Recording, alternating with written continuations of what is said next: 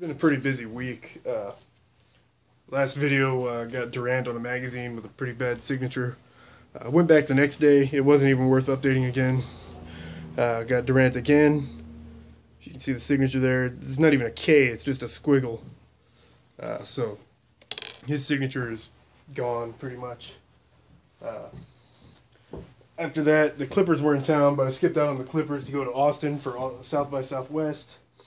I was hanging out at the airport. Saw Busta Rhymes, which I got him on a blank. We weren't expecting to see him. We were expecting to see Queen Latifah. She signed it there. It's a 12 by 18 movie poster. And then after we got her, we went to a couple other places. We were looking for Iggy Pop and Queens of the Stone Age.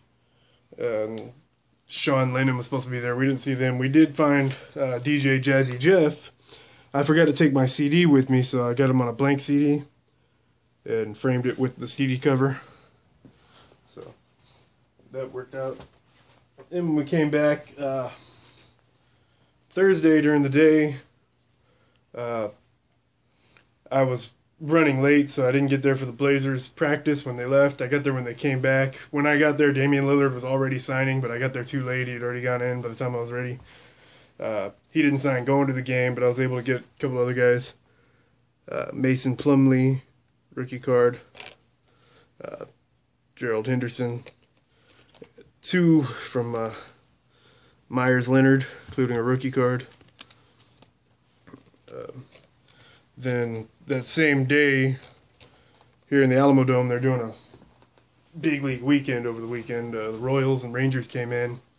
They didn't really send that many good players, maybe only 2 names from each team. But one of the ones they sent for the Royals was Salvador Perez.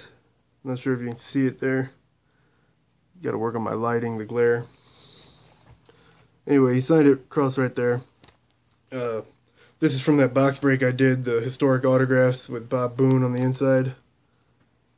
Got Salvador on it. Got 2 Gold Glove catchers on there. I wanted to get Hosmer, but he said he would sign at the game, not at the hotel. But it's not possible for them to sign at the game because there's a 20-foot wall all the way around the field. So, yeah.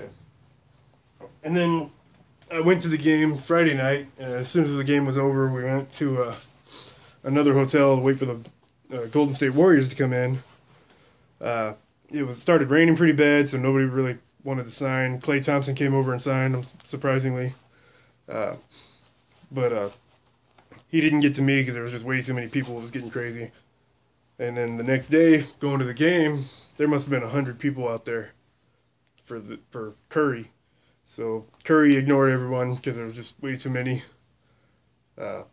As soon as he left, the crowd left. There was maybe 20 people left for when Klay came out, so I was able to get him on the jersey card I pulled out of Hoops a while back, if you remember that box break.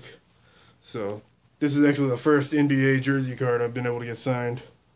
Gotten a couple signed from baseball players, but that's the first one I've been able to get signed by an NBA player. So, and that's it.